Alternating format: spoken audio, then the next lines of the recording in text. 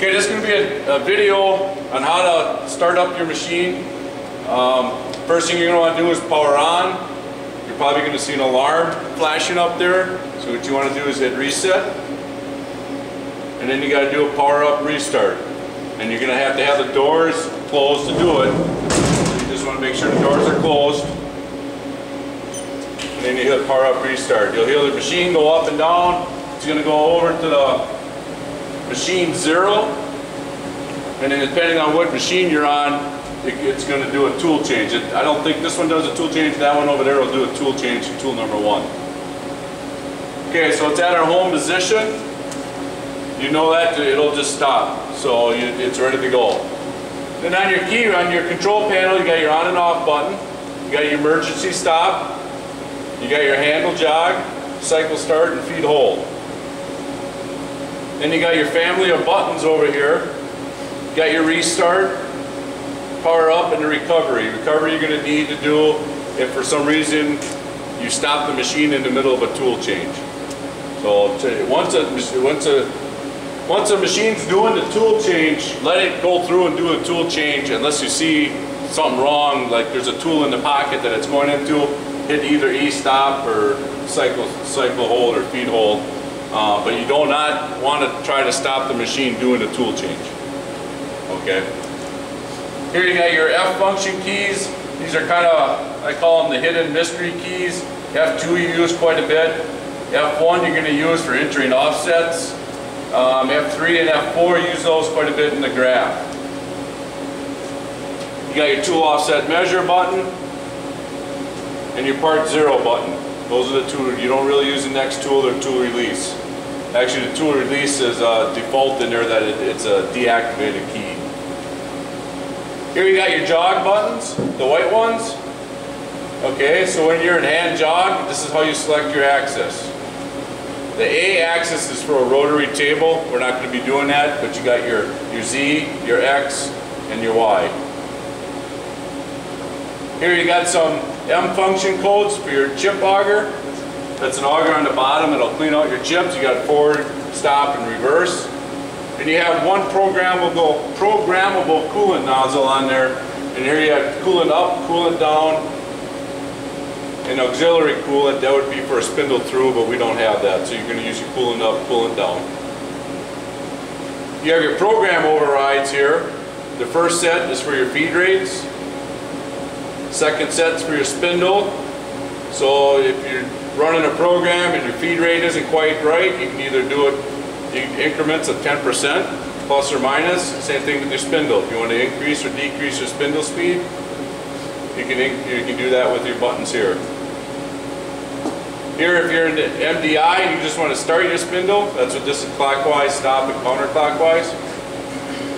And here you got 4 options for rapid moves within your program. Remember, G00 is a rapid move. If you wanted to do it full speed, as fast as the machine can go, you go at 100%. First time running your program, you always want to be on 5%. It gives you a little bit more time to hit the E-stop button, your panic button. And over here are your function keys. You got your edit, that's where you're going to do all your programming. Memory, that's where you got to be when you want to run a program. MDI is basically a one-time function, one-time thing, whatever you want to do, just one time. Here it's set up right now to T11 M06, so it's a tool change.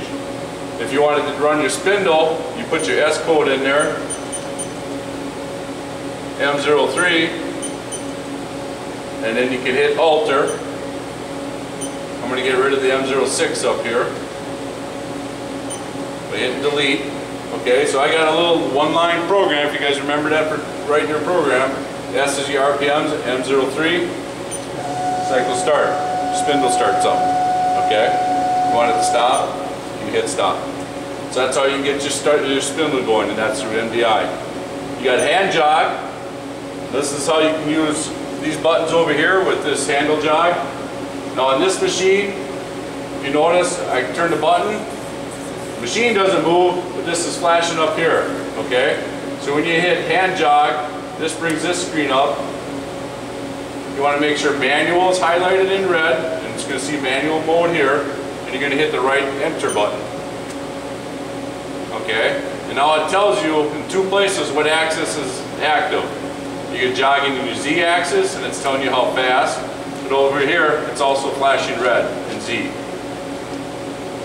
And your speed for your jogs, you have 0.0001, 1/10, which is the slowest. 0.1 is your fastest. If you want to change the axis, you hit. Same thing with the Y. So that's how you can manually move around in the machine when you're doing your edge pickups and whatever else you need to do.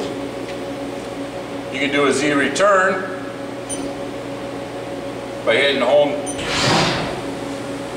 G28, sends the machine home. Okay? And then list programs. There's all the programs in the memory. Okay, you can select programs, send, receive, if you're using the RS-232 cable, you can erase programs. Here you have your alphabetical keys, alphabetical order, and then your numerical keys. So that's basically the control panel. Now a couple of things you can do within that. Let's say if you want to just face off a part, you're going to put your tool in there, go to MDI, make sure you have a program, hit cycle start with a tool in there that you want to face off the part. Now we're going to do, this is an example of facing off a part without writing a program. Basically you're going to do it by hand. Okay, so we got our spindle going, we're going to go to hand jog. Okay, our manual is not red anymore, so we're able to jog in the Y. So I would move the machine around, bring it down, and I would put it to where I want it to go. Okay, now the other axis, if you want to machine in X, hit the X. Now there's two ways you can do this. You can actually hand wheel it across your part, or you can hold down the axis that you want to move it in, and the machine will do it. It'll feed by itself.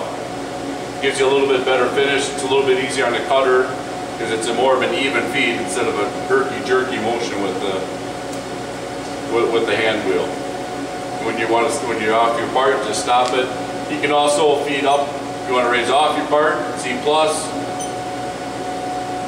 B minus, C negative. So that's basically an overview of the control panel.